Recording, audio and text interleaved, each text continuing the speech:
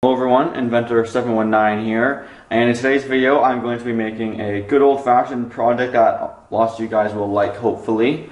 What I'm making here is a very simple, but before you dislike and leave the video, it is very effective, so please stick around to the very end of the video just to see how much power it makes.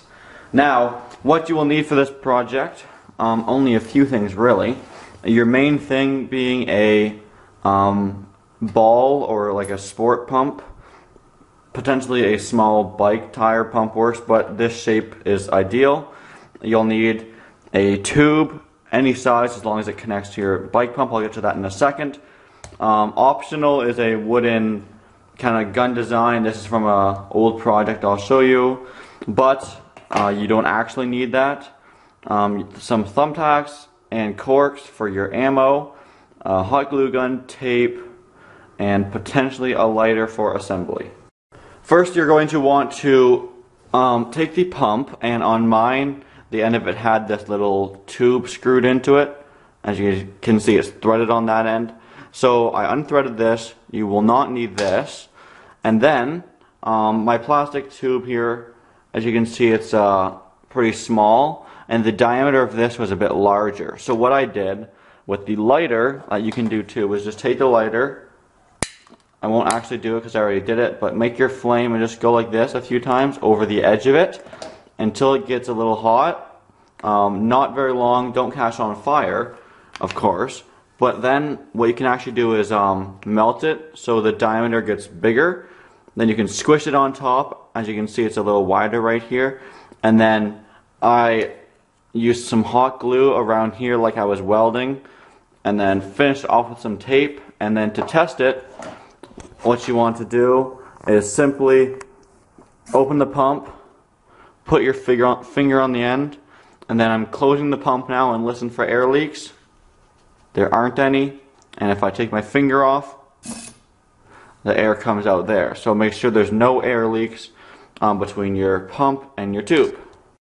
Next, to build your body of the gun, basically you can design whatever you like, but in my apartment here, the only kind of materials I had was this old elastic gun.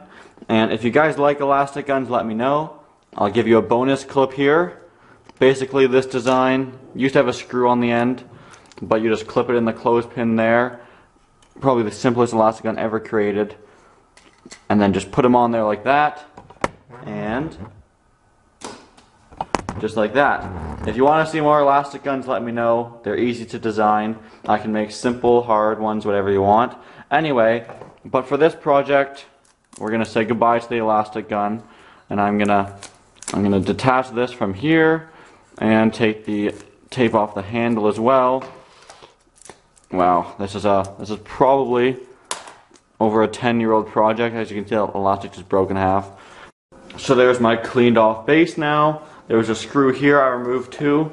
So what we're going to do is simply attach the tube on top, just like that. So to fire, it'll be easy to hold on to.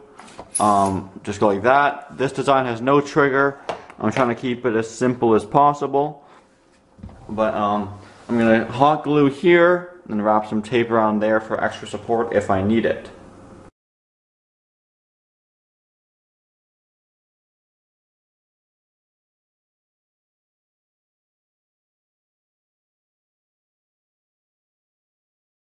So there is essentially the final product of the gun.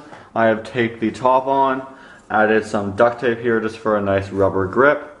You could add some here too if you wanted for like a foregrip thing. And I added, just for fun, a little washer on the top of it to do like a little sight, as you can see there. And now we're gonna go ahead and start making the ammo. I'll put the gun over there. And so for the ammo, my size barrel, I have these corks that fit perfectly, just nice and snug inside the barrel, just like that.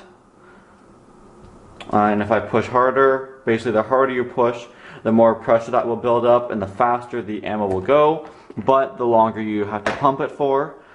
And to make it a little more exciting, I also got some thumbtacks. So on the thick end, because the thin end goes into the barrel, and on the thick end we are going to hot glue some thumbtacks just like that. Make it a little more dangerous, because we like that.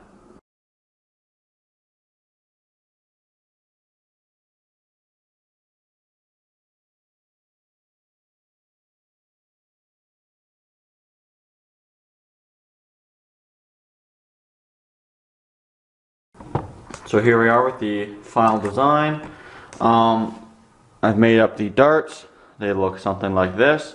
And now we are going to go ahead and do some testing of this with the dart pieces and see if they stick into various targets.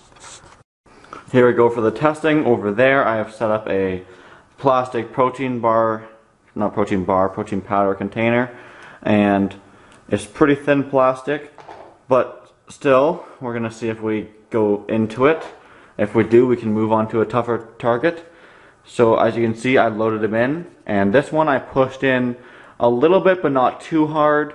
So if I pushed in harder, it would be able to go faster but harder to shoot. Anyway, so now, probably hold on to something like right around here, put it back all the way, and as you can see, once I start pushing, there's a little bit of pressure on it. So let's see what happens.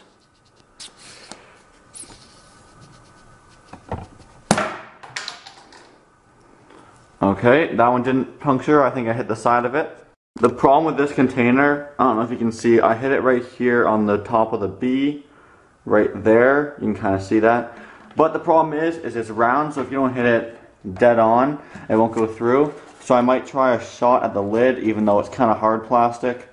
If not, I may do a little drywall shot, see what happens. If you were wondering, our ammo is holding up very nicely. It's not getting dull or anything. And we're going to just move straight on to a drywall shot, which may not sound like a great idea, but it's kind of like you're just hanging a picture, right? Maybe if this works, we'll hang a picture using this device. So anyway, let's shoot it straight over there. So it's a little blurry, there we go, under the drywall, and see how it goes.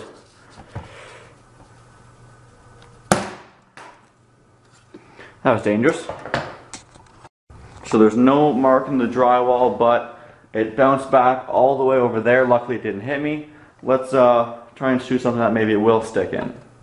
So for the last target of the day here, I have some bananas, and these shouldn't be that hard to penetrate with the darts. My gun did spring a little leak, so it's not as powerful, but let's do it anyway right here.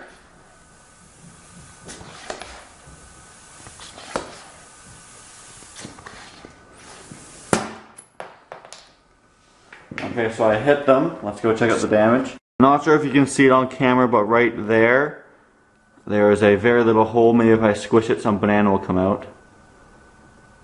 Yeah, that one right there. Anyway, bananas are actually too soft because, as you can see, just literally like that. So with the gun, it was like, it bounced right out of there. But anyway, there's the gun. It is actually surprisingly powerful. I'm sure you have the stuff around your house to make it, but I'm sure you'll enjoy the project. Really easy. It's powerful. If you don't attach the darts to it, these can easily fly across your room, depending on, again, how hard you squish them in. But with the darts, they're a little more dangerous, and maybe if you shot a corkboard or something, it would stick, and you have to make sure they're completely straight.